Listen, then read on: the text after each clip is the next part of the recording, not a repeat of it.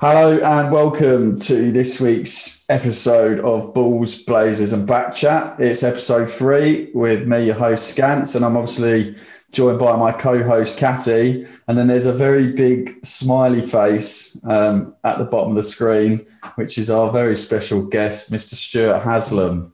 Hello, Stuart. How are you? Good evening and hello to the millions of viewers. Yep, thank you for having me. Very privileged and honoured to be a guest on your show. Looking forward to it. Fantastic. How are you, Marcus? How are you doing this week?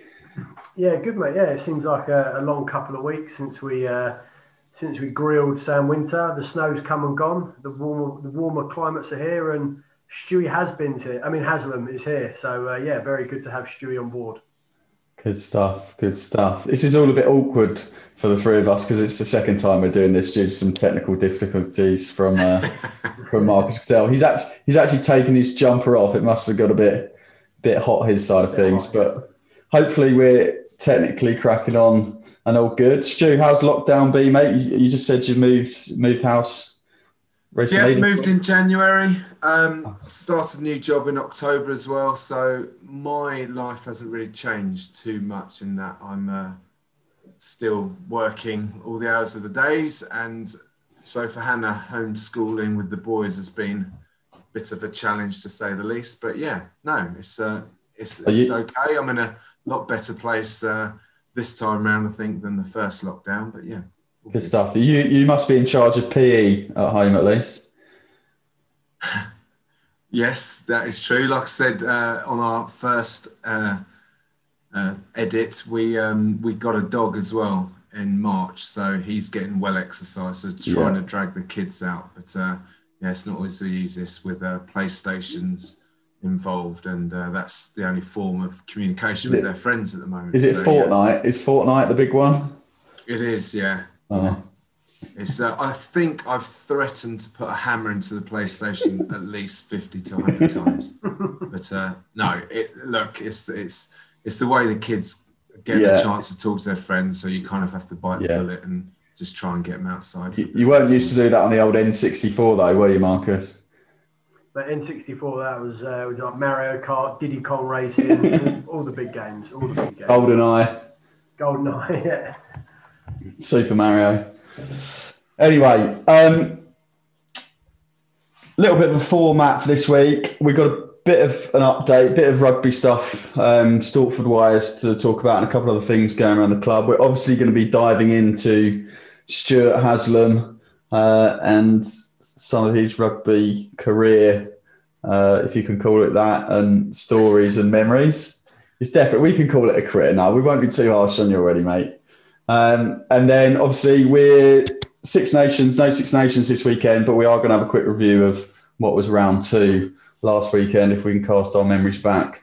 And then we'll be finishing up the show. So Marcus, do you want to give us a little update, rugby side of things? There's maybe a couple of, well, certainly one announcement that people might have seen through Twitter and things. Yeah, so we've been working behind the scenes with a number of clubs. So we're hoping that with lockdown being eased and the RFU allowing us to get into some rugby, we've planned an East Anglia Cup, which will be played between ourselves, Bury St Edmunds, Cambridge and Westcliff, which will hopefully start in April time. But again, that's all down to when things are allowed to start again. But fingers crossed that we'll get some games in. There's obviously a couple of derby games there and some teams in Bury and Cambridge who we've had some good tussles with. We haven't seen Westcliff for a few years, but they seem to be sort of pushing in the right direction in the Nat 2 South League. Is there so hopefully, go on, mate. Yeah, is there any kind of like final start date that we've heard of that? I'm saying well, we've kind of said that we're going to probably play till the end of May. Yeah. And then we want a bit of a break, well, 3 or 4 week break before we start pre-season. So potentially, end of May. So we need 3 or 4 weeks to train. So I don't want to specify a date, but I'm thinking if we don't start training properly by mid to late April, it's not going to be a goer. All right. But we will try and train, and we've decided as a coaching team that any kind of rugby activity, whether it be training or adaptive games, will sort of hold us in a better position for next year. And I'm sure the boys are gagging to get back up there, not just first team. I'm sure the development team, the Colts, the women, even the mini youth are really keen to get back up the club and throw our ball around and just see everyone and get back to a bit of normality, I suppose. Stewie probably got some new boots for Christmas that wants to get out of the packet. Absolutely, got the Puma Kings. They're ready to go. Dusted them off. Are you not a Predator man or a World Cups? No, I had World Cups when I was younger. I had some high-tech Pro Kings. I think Paul Merson used to wear them, and they were like the daddy. Don't even know who that is. It was in black and white. Puma Kings. They're the ones, the go-to ones. So we're still holding out a bit of hope anyway then, Marcus, that maybe not spectators, but I'm sure someone amongst us might be able to sort out a live stream of the game for the fans or something maybe. Right, definitely. But there's also another date for the diary, which is Monday the 31st of May, which is the bank holiday weekend. If we can't get any rugby in, I think there's more chance of playing cricket. So we've organised a rugby club versus cricket club exhibition game, the Dano Coys Cup, as we're going to call it. So a short trip down Cricketfield Lane. We're going to take on Stortford Cricket Club in a game on Bank Holiday Monday. That should be a good day out for the family and hopefully a bit of competitive sport. Marcus, we used to have a cricket team in like the 90s, I think, and we used to play a lot of the village teams every Saturday throughout the summer, and it was quality because obviously the rugby club generally have quite a few decent cricketers, and we used to play the likes of Broadoak, the Heath, Farnham, and a few others. Yes, good fun. So there is some cricket history. I want to find some score books or something. Be interested to see some names in there who did what, but. I don't think we ever lost a game. Because we had the likes of Nick Doyle's quite decent, Floydie. You were scoring, maybe, or drinking, watching. Oh, we did. The thing is, we didn't take it too seriously, and I'm not sure the village teams appreciated it all the time because we'd kind of cock about a bit. But good times. Anyway. So you're going to be player manager for Marcus for that? Have people going to impress you with their cricketing skills up at the club? There's been a few lads, and obviously I know yourself being a matching green boy. We've got a few cricketers in there, like Stewie said. Cricket and rugby tend to come hand in hand.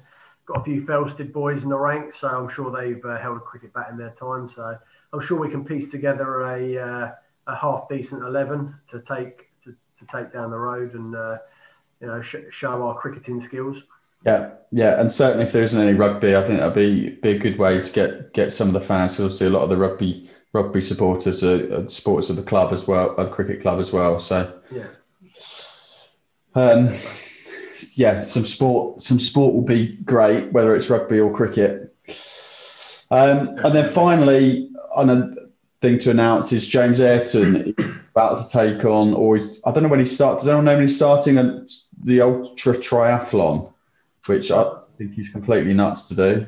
Yeah, I think he's training now. I think it's going to be it's June or I think it's July. Start of July, I think it is the day. Okay. It's a set day where he'll do all the distances on one day. Yeah. But I've written it down here. It's a 2.5 mile swim. It's 112 miles on a bike and 20 and a marathon to run. So, which is I don't know if he's ever done an ultra triathlon. I know he's done some triathlons or some marathon stuff before, but what a task to take on, and he's doing that. Raising funds for BSRFC Joker, which is obviously very close to the club and an important theme and charity to raise for, especially at the moment. So well done, James. I know he's got a Just Giving page. I think there's a link up on the website. If you click on the website, it's the top one up there at the moment. So a little plug for him. Please go and donate. I know I still need to. Stuart, you're going to donate £50, is it? Or you're saying £100 you're going to donate just before the call, weren't you? Sorry, you're cutting out, Jack. Didn't hear that bit. 100. Good, Ian. You heard it here. £100 from Stuart Hadson for James. Well done, Stuart. Good stuff, mate. We all heard it here first. That's about it, really, Stortford wise. there's no other general. So I guess we're here tomorrow night's the announcement, so we might have a bit of an idea what's going on. But good stuff. Keep an eye on the website. I think with the website, with all training and activities, it will be sent out pretty quick via all the various communication links. So hopefully be at the club soon. Good stuff. Now for the interesting part, the very interesting part, Stuart. Where do we start with you, mate? Where does rugby begin for you? I don't know if you played when you were a real youngster. Is it school or is it up the club or? It's I've pretty much been at the club since I was 2 years old, watching the old man play, and couldn't wait to get started. So we were back then. It was under eights, but I was just turned 5, and I was playing with the under eights because we just had one team then. It was full contact, no tags or anything like that, and just absolutely loved it from day dot, and worked my way through. I went to Newport, who were absolutely rubbish at rugby, and I had Fairzy with us as well, so he was the only half decent player there, and then we somehow made it into the Cambridgeshire County team, which is equally poor. So there managed to get in the first team in what year 10? Is that the 40? Year 11? Always kind of playing the year older than I was, which is good. Just means that you kind of get your tackling technique right because you're playing against a lot bigger guys. Yeah. And then, worked our way over to the high school. And Fairzy followed us as well, which was to be expected. And the two of us joined Boys High and captained the school first 15 there, which was good. Played county and all that malarkey. Nice stuff. Nice stuff. So I guess your sort of your main school rugby was really sort of bit of stuff. I don't know. I can't see any. I don't have photos up at Boys High that maybe go that far back. I guess they're black and white. I can tell you. I've seen photos of Tom Coleman and things like that in the clubhouse, but not you. So no, that's for a good reason as well. Have you got any? Do you reckon? Have I what? Sorry. Got any rugby photos in your school playing days? No, I don't. I think Fairsy's got a montage of it. Fairzy will still have them up in the loo, won't he? Yeah, he would definitely be able to dig a few out. But no, it was, terrible kits, all different coloured shorts, that kind of thing. But to be fair, we just started, the high school was starting to take their rugby more seriously with Mr. Shaw and a few other coaches. And we had, I think we beat... we didn't beat Campion. We got spanked by them in the Daily Mail Cup. But Cooper's, was it? Cooper's school? Cooper's Coburn, yeah. Yeah, so we beat them, I think, for the first time in the school's history. And then we started to beat them regularly when, the likes of you guys started to work your way through. And then the fixtures got a lot harder. But yeah, it was, we started to progress and play tougher schools around about when we joined. Excellent. And then you're sort of... Go on, Marcus, do you want to say something? Yeah, I was going to jump in. If we, I think, fast forward a little bit, not many people will know, or a lot of people will know, because I know you've told them a few times, but you've actually played in the top tier of English rugby for a well-known team called West Hartlepool. I think they're now playing in North 1 East, I think. So obviously they've gone down a few leagues. But tell us a bit about your top flight career. So how I got there, so Sam obviously touched on his Loughborough days the other week and how he didn't really get in the freshers team. And it was the same for me. I went up there, trialled for the freshers, and because didn't go to the right school, they just kind of dismissed us. Now, my housemate happened to play for Bristol first team at the time, so he was encouraged to go down to Leicester and trial with them. So I just piggybacked and said, can I come as well? And so I played a couple of years Leicester Tigers 21s. And then from there, I went down to New Zealand, played in Auckland for a season, and then made the Auckland Under-21s team. And whilst I was there, I was coached by an ex-All Black called Terry Wright, who was absolute gem of a guy. And the team I played for were literally unbelievable. We had, there were some guys that went on to play. Sonny Parker, who played for Wales, a couple of other guys were there and who played for like Samoa and Tonga. But anyway, we were undefeated. I was kicking well all season, and it was so easy because you're surrounded by decent players, and then they made me look good. Do you reckon they go on podcasts and go, there was this gun, we had this gun English 10 called Stuart Haslam? Definitely. The Facebook messages I get from them all the time are just, it's borderline harassment. But we, so I came back, and at the time, Mike Brewer, the ex-All Black, was coach of West Hartlepool, who were a historically decent team, and they were in the Championship, and they were looking for a fly half, kicking fly half. Terry Wright knew Mike, said that an English lad's come back, give him a go, went up there for a trial, managed to get a contract, and I was in the squad for a year, and we got promoted into the Premiership. Now, the truth is that I was a proper bin juice. I only played 4 games. I was only young, but they realised I was absolutely rubbish and got rid of myself and 2 other full-time players and brought in, I think, an Irish international, Mullins or someone like that, I think his name was.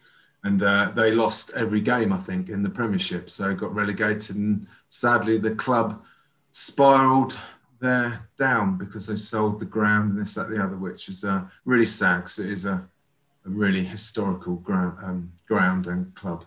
Yeah, real shame. But yeah, I lived the dream for a year. Yeah. Great story, Stu. I mean, I didn't know that much. I know you sort of well, but I didn't know that much about you. And I guess you're running quite a wave there for a while, playing some pretty top level.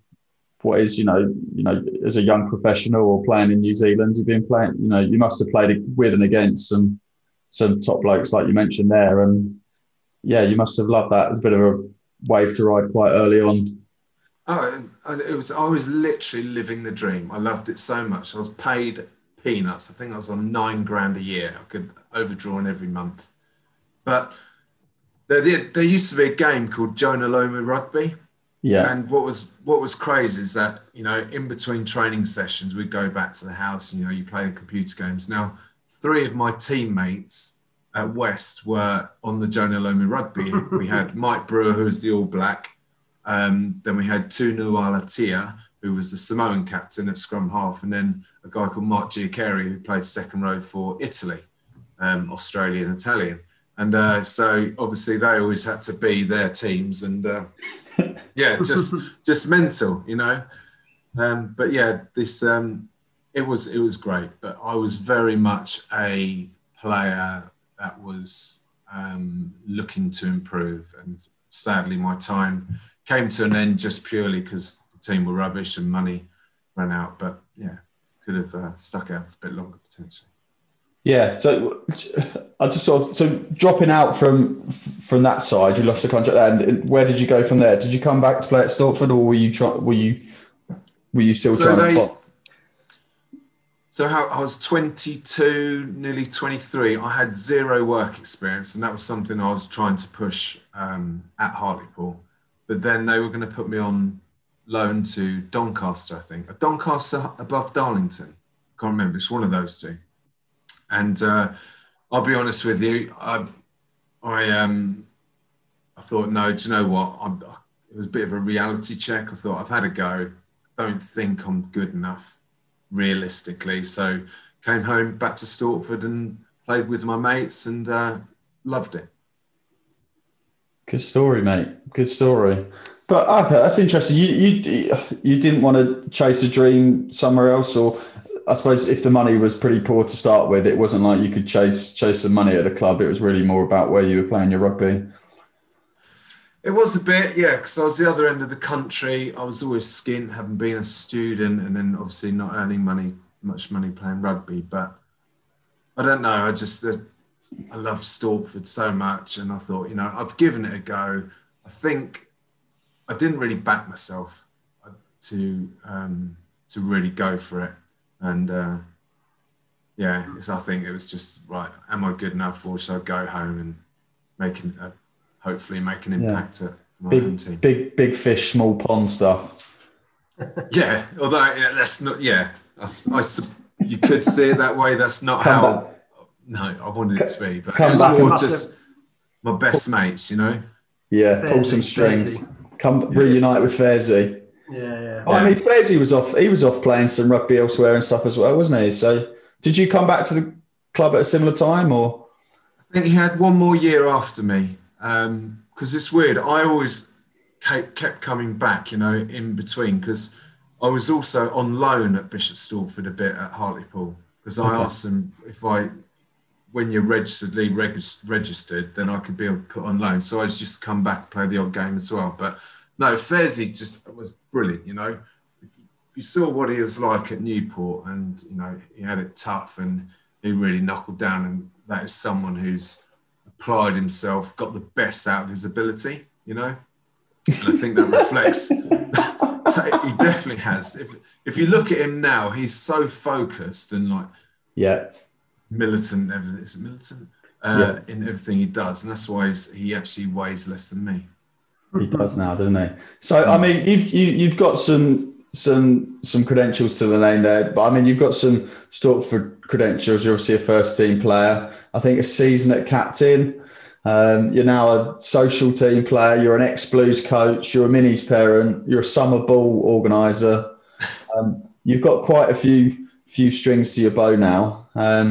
But so where did you start for first team group? What league were they playing in when you were starting that, and sort of where did it end up when you finished playing? So they were in London 2 North, I think. And I was kind of in sixth form, lower sixth, I think, or upper sixth. I was I've been training with the first team because we used to be able to play men's rugby in the backs at the age of 15, I think it was. So I've been playing like with Joe Clark, who used to just pluck these youngsters out from anywhere and say, "Come, have you brought your boots? Come play for the Fists." Because I watched the first team most Saturdays with my dad. And if we were away, I'd always take my boots. And so I was playing for the men's teams. But then I was training on Tuesdays and Thursdays, probably from about 16 with the first team. And then, so like getting involved. And then Robbie Kerr and Tubby kind of gave me my debut, which was an away game against Coventry. And they put me on the wing, and I was marking an ex-England winger. I think he had like 1 or 2 caps. And I was not aware. I never had gas. Anyway, we got beaten something like 80 points to 5. Nice. And fortunately, the only try was scored by me. It was an interception. And I literally caught it, and they caught me within seconds. I kind of had to then go for the corner flag and scurry down there. But yeah, it's good times. And what would you say is your best memory in a Stortford shirt, or as a Stortford member? What's your best memory? Winning the Colts Cup was good, you know, because you're doing that with your good mates. Colts memories are pretty good for me as well. It's something about being that age, isn't there, and playing with all your mates while you're still at school. That was good. We beat the Met Police in what was the National Cup in the first team in front of a massive crowd back then. I think I ball boy that day. I think I was ball boy. Oh, were you? Yeah. Yeah, I think Floydie scored the winning try and literally last in extra time, something like that. But no, it has to be when we eventually won the league in 2003-04, I think. Over at Cambridge? Yeah, that's right. Yeah, it was a dreadful game. We were rubbish, but we scraped over with, you know, trying the last minute and the kick and stuff. But at the same time, as a spectator, when you guys won the league, Marcus, and you scored near the end, and when you jumped in our arms and stuff, that was pretty special as a spectator, and seeing like you boys that had kind of grown up with us as we'd stepped down, and seeing you form that was pretty special as well. So there's a few there. That was a good day, that wasn't it? That was your 10-year anniversary, and then that's not far off. That's not far off our 10 years in a couple of years' time. So that'll be you boys 20, our boys 10. That'll be a big Saturday. Yeah. But that was class as well. Yeah, so there's been a few. But also, Scants, when the Blues won the Cup a few years ago, when I was with Fairzy, honestly, I think I welled up that day. Yeah. Because I absolutely loved that. So that was meant a lot to me as well. Yeah. I mean, you had a quick foray into coaching there. I mean, how long did you do with the Blues? Because I mean, that's where I really got to know you as a bloke. Obviously, when you, and for people that don't know, I don't know how many years ago it was now, but you and sort of the Blues were at a sort of a crossroads, and you and Fairsy came in to coach us for what was maybe, did you do a couple of seasons? And maybe obviously Fairsy's done a lot longer, but really, you know, sort of guided the Blues into really the far more obviously professional outfit and far more successful outfit that it's become now. Yeah, I had nothing to do with that. That was Fairsy. I was probably quite the opposite. I was just there to kind of be part of the team and like have fun and just muck it. I was literally, again, just water boy, and then chucking the ball about, getting involved where I can. So, yeah, I only did a season, loved it, absolutely loved it. But it was, you know, Tuesday, Thursday, all day Saturday, coaching the kids on Sunday. And when you've got a wife and young family, and I was pretty much just a water boy. I was, as much as you know, I know a little bit about the game. I didn't really do any coaching. I was just kind of there for morale and bonding and having fun and keeping. I think you're doing yourself a bit of a disfavour there, mate. I think you're right in the sense that, you know, you and Fairsy came as a bit of a duo, and Fairsy was the coach, and like you say, you were a bit of the cheerleader. But you know, we were all sort of older guys, and we didn't necessarily need coach now to raid club. We just sort of, you know, you directed us, and you just gave us some of the information you thought we needed, rather than being overcoached. You know, there's nothing worse than, especially with coaching, you know, being a player and being coached proper, you don't want to get overcoached. You don't need to be told what to do all the time. And I think, that was an enjoyable year that we had with you and Fairsy doing that. But you're now, I suppose, imparting some of your wisdom onto the much younger generation. Trying to. You know, my son in particular doesn't rate me as a coach and kind of questions everything we do, but that's to be expected, I believe. But no, it's. I just love, I mean, our age group, we've got something like 70 kids just in our age group. It's massive. And all I want is for the children to turn up on a Sunday, want to come back next week, like rugby, have fun and have smiles on their faces. Now, I don't think, well, we know not all of them, maybe a quarter of them will carry on playing rugby when they're older. But as long as they like the club, like rugby, then we've kind of ticked a box there. Do you know what I mean? And the parents come to the summer ball, then, you know, that's the win all round. A banker. It is when Stewie Haslam's organising it, isn't it? Fun time. Fun time, yeah. Stewie, who's your, I know I sort of text you in the week, but best player you played with and against for Stortford? For Stortford, best player I think we played with was a South African guy he was a number 8 called Willem. One name. Willem VM. And he just was a monster. Sadly, his knees were ruined, and I think he lived on Ali Lukey's farm, and we eventually talked him into playing for us, and he honestly was just the best. He went on to play possibly for Treviso or Benetton or someone like that. I think we used to watch him in the clubhouse when he was playing in Italy, and he was playing in the Challenge Cup, like the second tier. And they were like, he used to play at Stortford, playing for Treviso or something like that, he said, yeah. He was amazing, absolutely amazing. So, but yeah, he's probably the best player at Stortford. Playing against, pardon me, Lee Harron. You know that he played at Harlow and then he played at OA's. Yeah. He was just awful to play against. He's a lovely bloke, but he was just. What position was he? He was scrum half or hooker.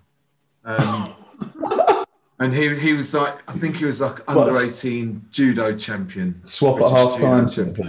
Yeah. And he just was niggly, nasty, always talking to the ref, always giving you chat, and but a top bloke off the pitch. He came up and did some coaching with us when we had Pete Engledale at the club. He did some clear out stuff and some of the sort of crocodile roll stuff, which I think we might talk about in a bit. But yeah, he was really nice guy. and just sort of he helped us evolve our sort of ruck out, clear out technique, and just sort of springing up off the floor and jackling, things like that. On the pitch, though, he was shocking, horrible piece of work. But that's what made him so good. Nice. Good stuff. So, should we finish with some quick fire questions? Yeah, we've got some quick fire questions. So we thought we'd try and liven it up. Whether it livens it up or not, I don't know. But you got rules are you answer straight away, obviously. So swimming pool or beach, Stu? Beach. Indian or Chinese? Chinese. That's takeaway, not women, Stu. Oh. Yeah, Chinese. Scrunch or fold? What? Scrunch or fold? On the Scrunch. toilet. Oh. That's Toilet roll. scrunch. No, I don't know. You're definitely a scruncher. You're a messy bloke, aren't you? B-Day. Lager or cider? Lager now. Started off as cider. Lager now. Chip and chase or catch and drive?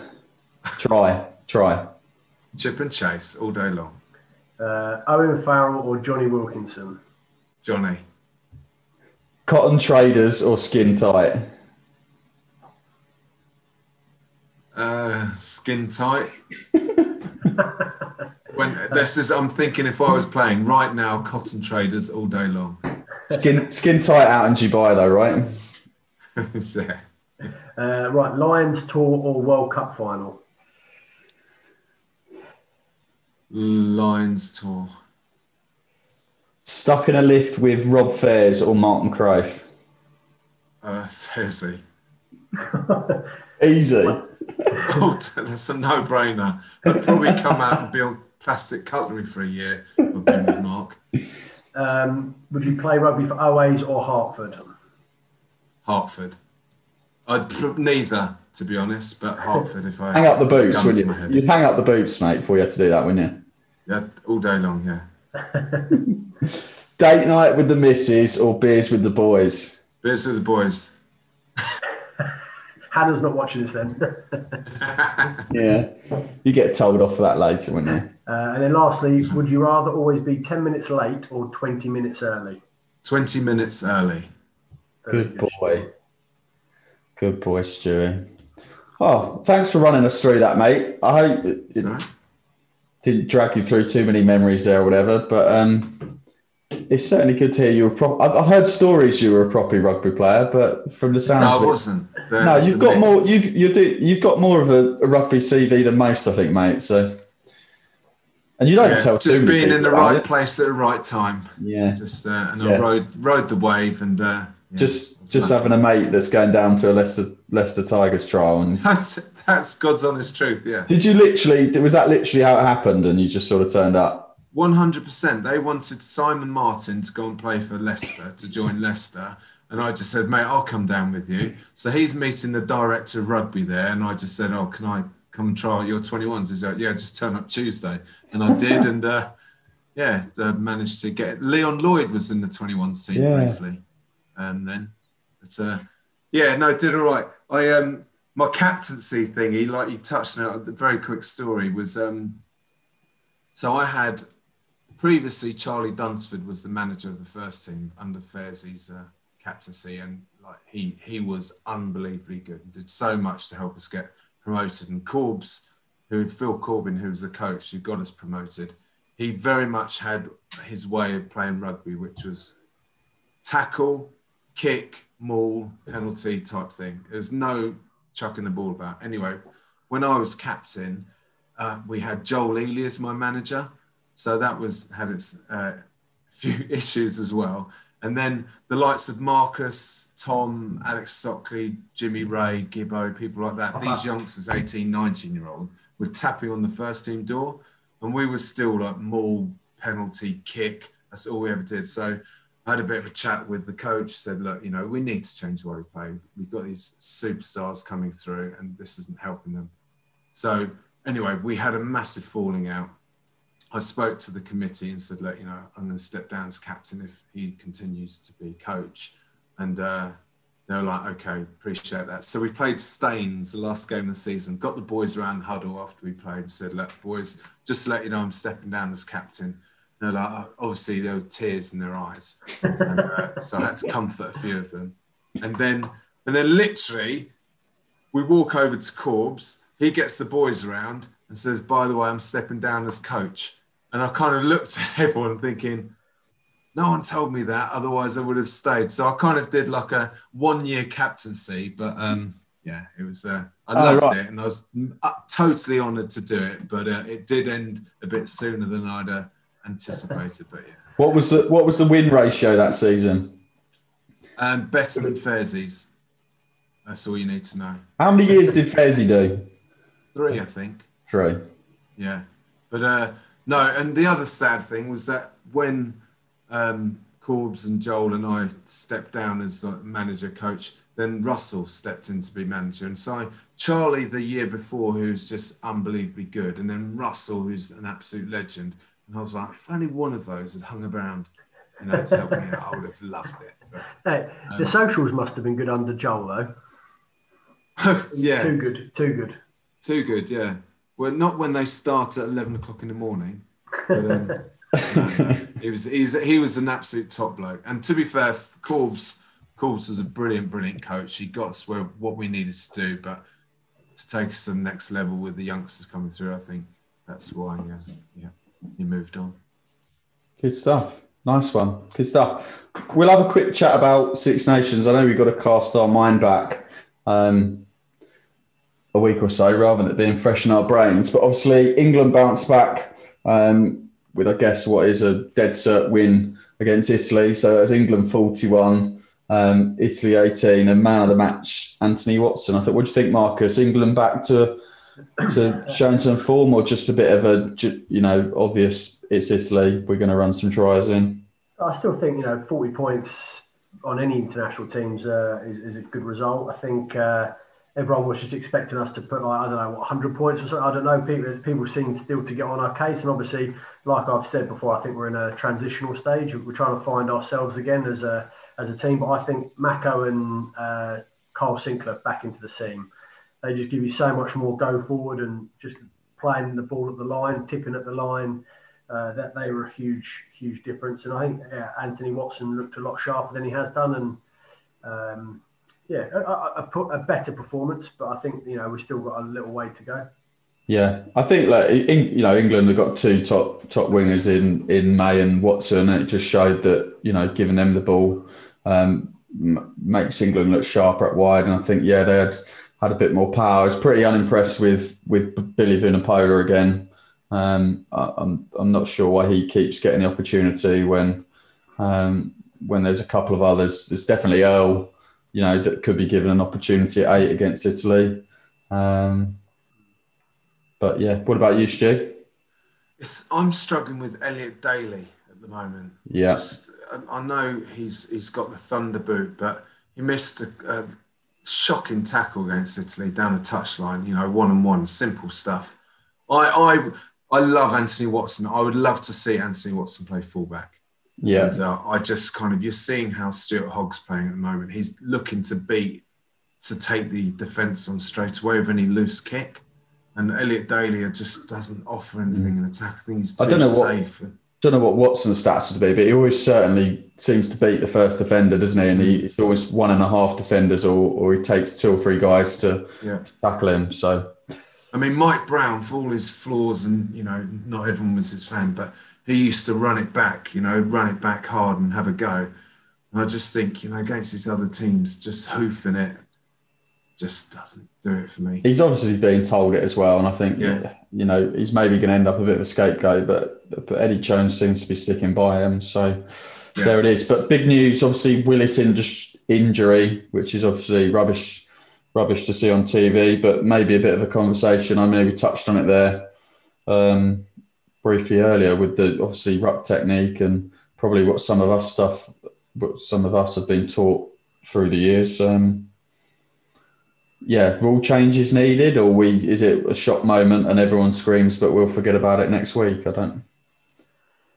He's ridiculously flexible as well, because he was on podcasts, and he actually gets his leg, tucks it behind his head and stuff, and he gets in such a low position that, you know, it's very difficult to smash him. But my heart goes out for him, especially with his previous injuries.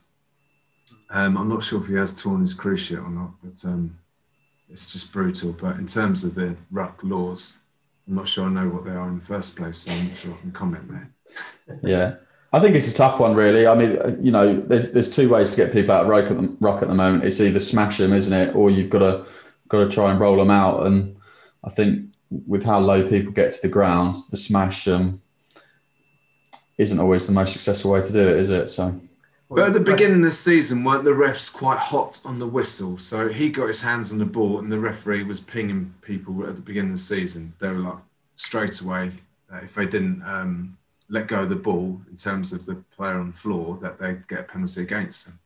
And whereas I think everyone's up in arms because there were so many penalties in the game, now they're letting it be a bit longer now, and that's sadly why Jack hurt his knee. We're on first name terms with Jack West. And and there's probably going to be a few more that happen as well. Yeah, maybe a bit of a grey area. Scotland-Wales, I guess, which is probably big game of the weekend. Obviously, Scotland 24, Wales 25.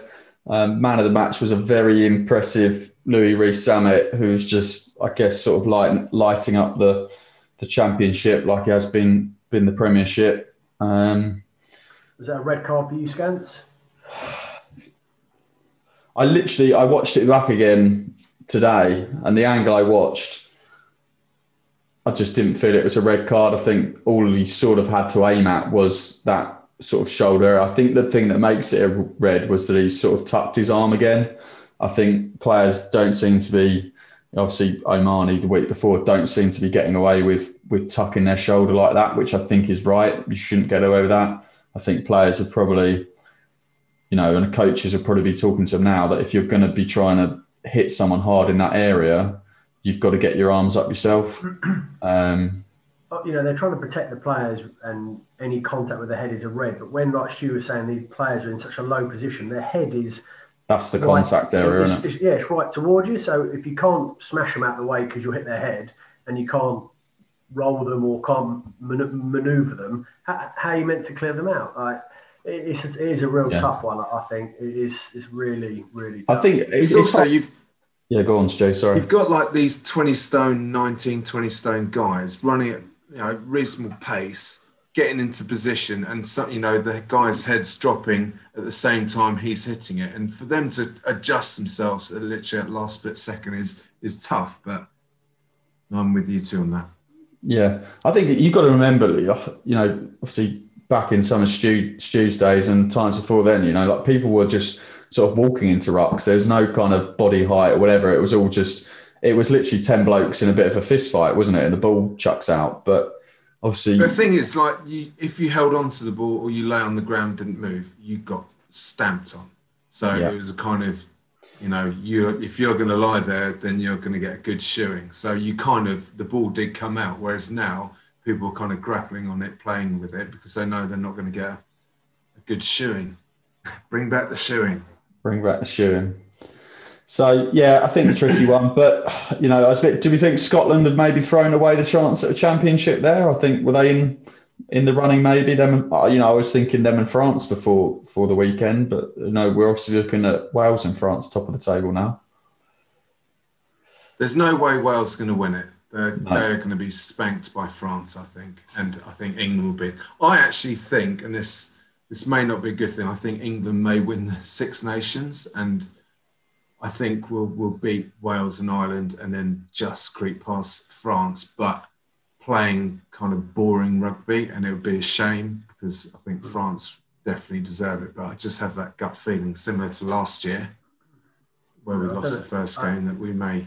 I don't know how many French players are going to be available for their next game. It's going to be interesting. They've got to get dragged back to the... COVID.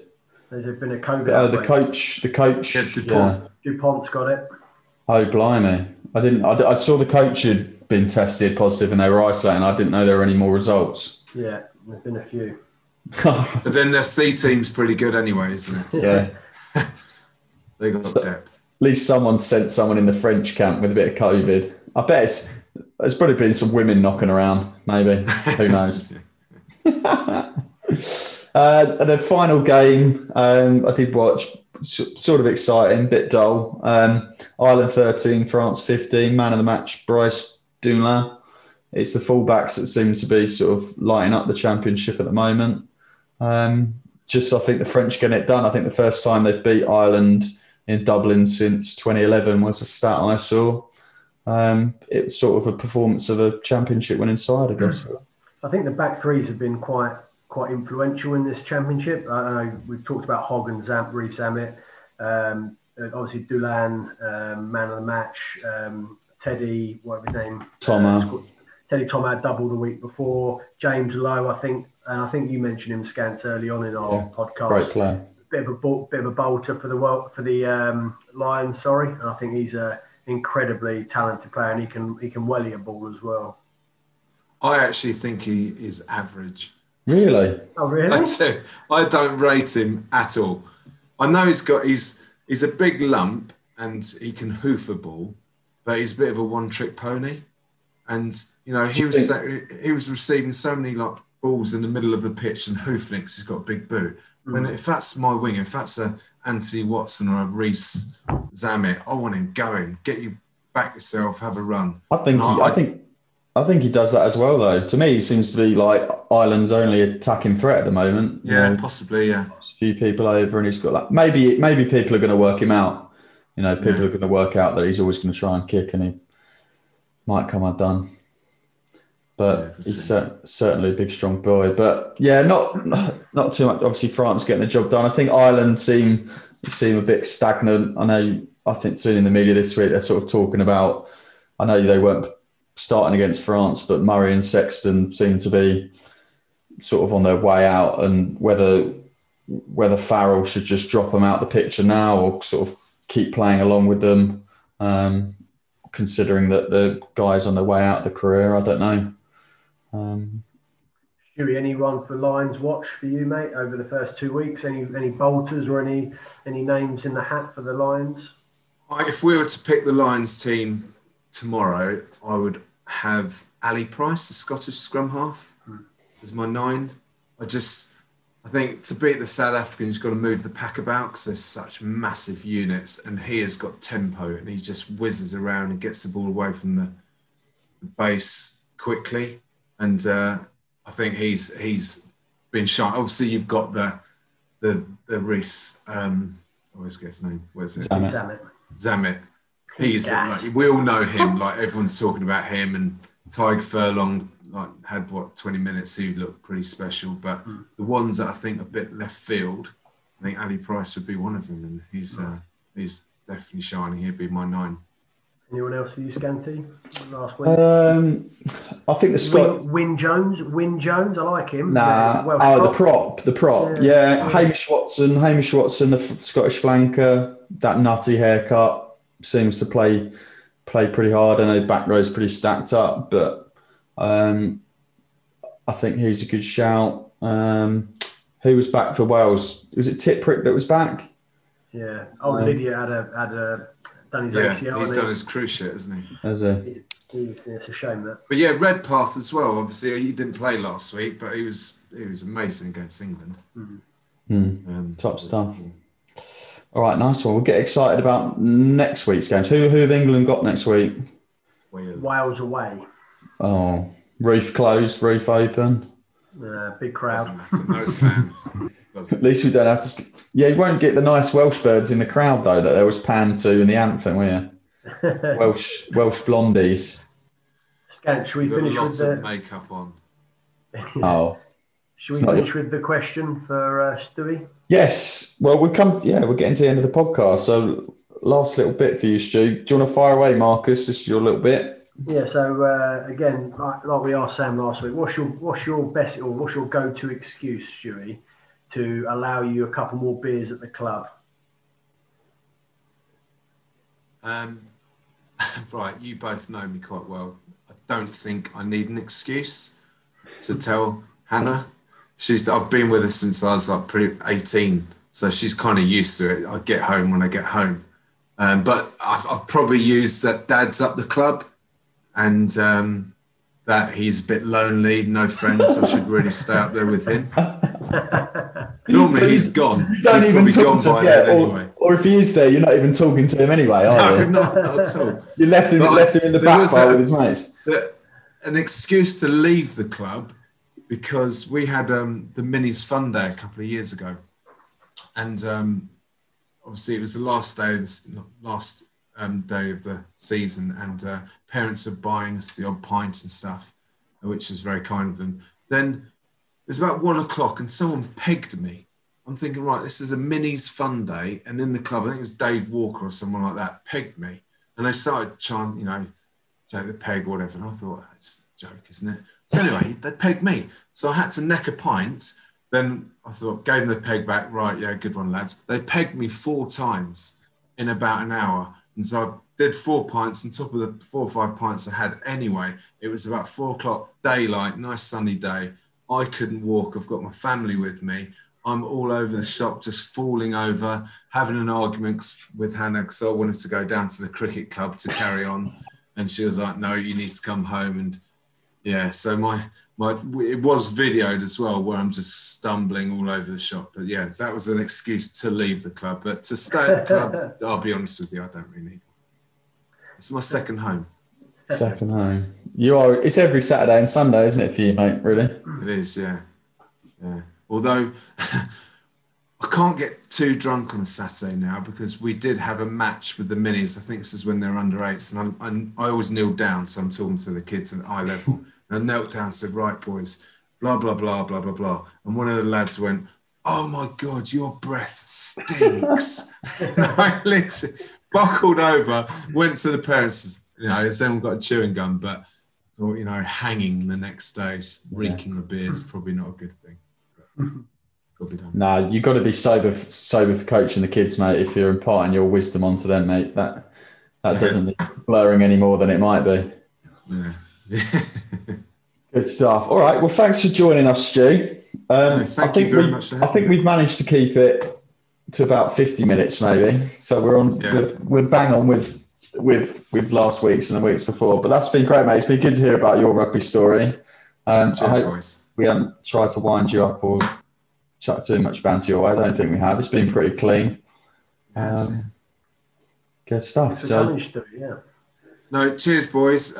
Great idea with the podcast. It's because I'm a bit of a nose and listen to the other rugby podcast, but this is good, boys. And just this is your favourite one. We're better than Haskell. We're better than Goody. I don't know who else does one. Definitely better. And just can you purchase it on Apple yet? No, we're free YouTube. Things we're going on YouTube because if you get a certain number of views, you get money for ads and things. So good stuff. All right, well done, boys. Thanks for having me. Quick last question before you go? Is there any guests you want to see? Who do you want to see? We haven't got anyone chosen for our next one. I don't know if there's anyone you might like to see on the podcast. I think Frank would be comedy gold, but then at the same time a little bit boring. So just talk rugby. I know this is a rugby podcast, but it would just hit so much detail. Is there any current players, any current first team players you think might be good? Or you'd like to hear from? Yes, I'll message you behind the scenes. Surprise. Yeah. I like it. We keep it secret. Yeah. Okay. But yeah, be good, be safe, boys. Thanks for having me. Thanks, everyone. Please tune in. It will be now 2 weeks from now. This is going to go out tomorrow night, which is Monday.